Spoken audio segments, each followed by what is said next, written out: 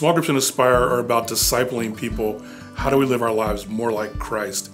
How do we follow the example that He has set for us? Coming from a small church from around 60 people is at first overwhelming. This church is very new to us, and we didn't have small groups at our church of 60-some people. Building those relationships with other brothers and sisters in Christ is extremely important, and small groups is a way to foster that in a way that even Sunday schools in our old churches were still in rows. Discipleship is what we are called to do. Discipleship takes place when 8 or 10 people are together, digging into the Word, doing life together, coaching each other up, being accountable to each other. That's how you grow in your faith, and that's how you become a stronger disciple of Jesus. Verse 20, as for us, we cannot help speaking about what we have seen. This group is never intended to be like a specific demographic or a specific type of people.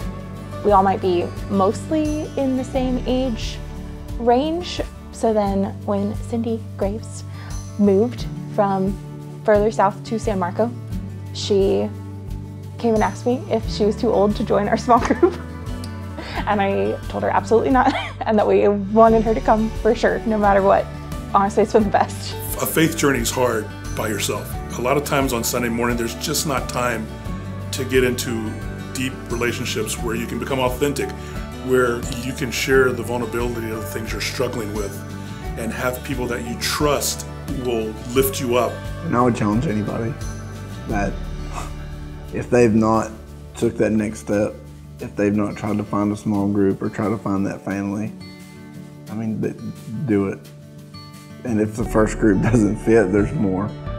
I promise you, it's a beautiful thing.